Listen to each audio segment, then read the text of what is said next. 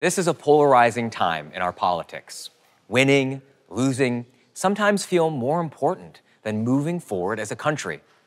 It doesn't have to be this way. In Deadlock, we dig into hard decisions, high-stakes decisions about an election, and we explore that election from a variety of perspectives. Today is Election Day. Today we will elect the next president of the United States. We'll start our story in the state of Middlevania. It's a big state, a battleground state. Every poll shows a virtual tie between the incumbent president of the United States and the challenger.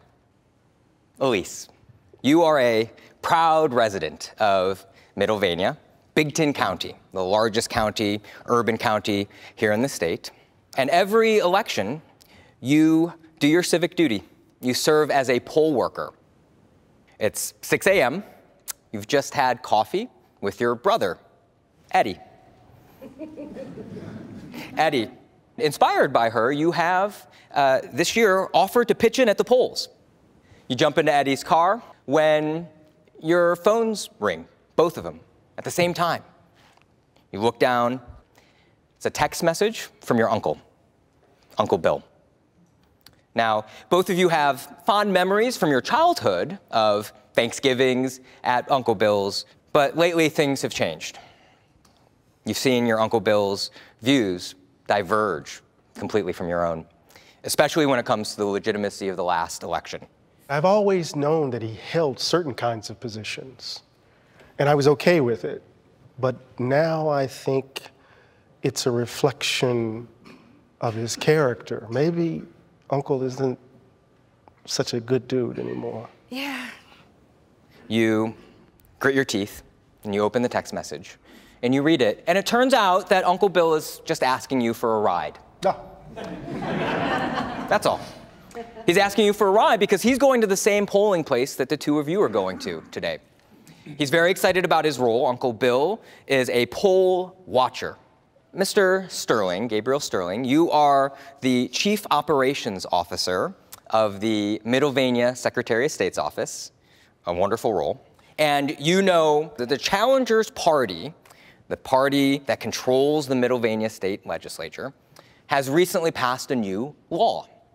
Could you tell our viewers and one another what access Uncle Bill is going to have under this new law?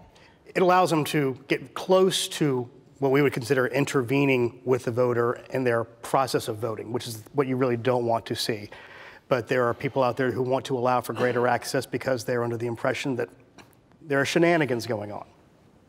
Mr. Kobach, would you agree with what Mr. Sterling said?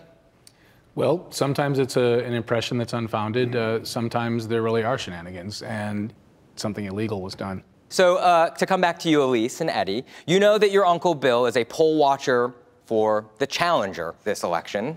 How does it make you feel, this idea of driving him to the polls? Oh, let's just give the guy a ride. He's crazy, but, you know. After the way he behaved last Thanksgiving, there's nothing about the experience I had with Uncle Bill, and there's nothing about the positions that he's put forward to lead me to believe that his role as a poll watcher is rooted in a commitment to democracy as such. So you send him the text message, a little white lie. No, I wouldn't lie to him. What would you write? I'm not picking you up. Because the turkey was dry. Because of the stuffing or because of... Exactly. Okay, it's now noon. We're back in Middlevania, Bigton County, at the polling place where Elise and Eddie are working. Uncle Bill is there watching. And Elise, good news, it's time for your break. You grab a seat when you notice Uncle Bill is there too. What do you say to him? Uncle Bill, what news? He slams on the table before you can get another word out. And his finger, yes, his hand is shaking. And he's holding a cell phone. And he says, "Look, Elise, I knew it. They're stealing this election." And he presses play. And you see an election worker put a pen in the hand of an elderly voter and guide her hand over the bubble for the incumbent president of the United States. And right at that moment, the scene cuts out. And you see a post that says, "They know cheating is the only way they'll win. Americans, fight this fraud." What's going through your mind, Elise, as you watch the video? I would say, Uncle Bill, where's that from? You know, sometimes you get your news from places that are a little questionable. Let me check it out for you. He's happy to hand you the phone. And you can see it's a video on social media. And this time when you watch it, two things stand out.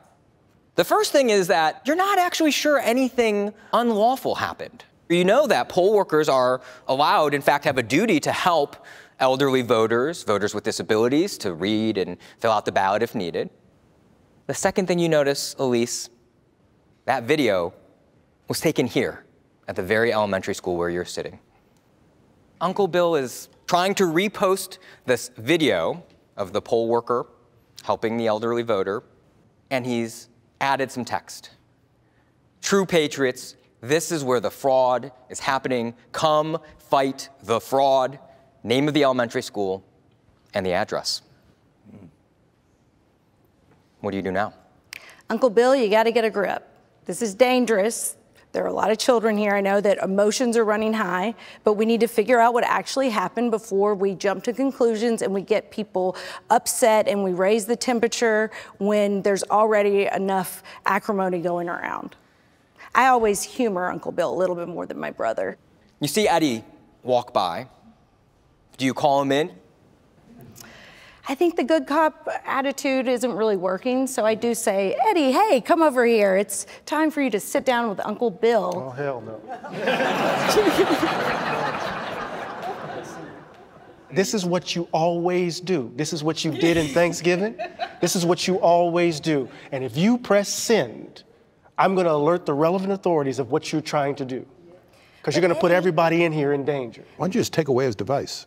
Well, Because Uncle Bill has big hands. let's talk about that. Eddie is talking to you. Uncle Bill can overhear it. It's pretty clear Eddie is not going to persuade Uncle Bill. And Uncle Bill is this close to trying to post it when you notice his face start to get red. He's grumbling. Look, click. I don't know how. He's asking you, "Eddie, will you help me?" Sure. Did you delete it? I sure did. But here's what happens. Uncle Bill gets his phone back. He can tell the message has been deleted, types it out again, and this time he figures out to hit send. The name of the school where this video of our poll worker helping our elderly voter is now out there, and so is the address. It's now 12:30. A new version of the video is now out with what the poster says is enhanced audio. What it sounds like is the poll worker telling the elderly voter that she has to vote for the incumbent. In just the time I've described it, that video is now up to 500,000 views.